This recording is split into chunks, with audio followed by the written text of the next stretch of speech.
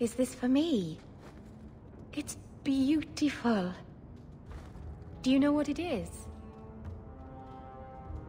Well, I thought so right up until you asked me that. It's sylvanwood. Rare as diamonds. You only find it in very old, very wild places. The carvings tell a story of the Betrayal. The dread wolf tricking all the gods away from the world. Start at the beginning. What happened to the gods? Long ago, there were two clans of gods. The Creators looked after the people. The Forgotten Ones preyed upon us. And one god who was neither. Fen'Harel, the Dread Wolf.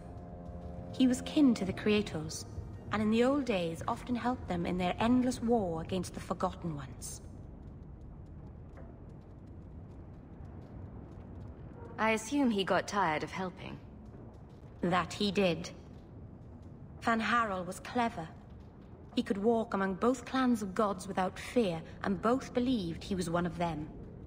He went to each side and told them the other had forged a terrible weapon, a blade that would end the war.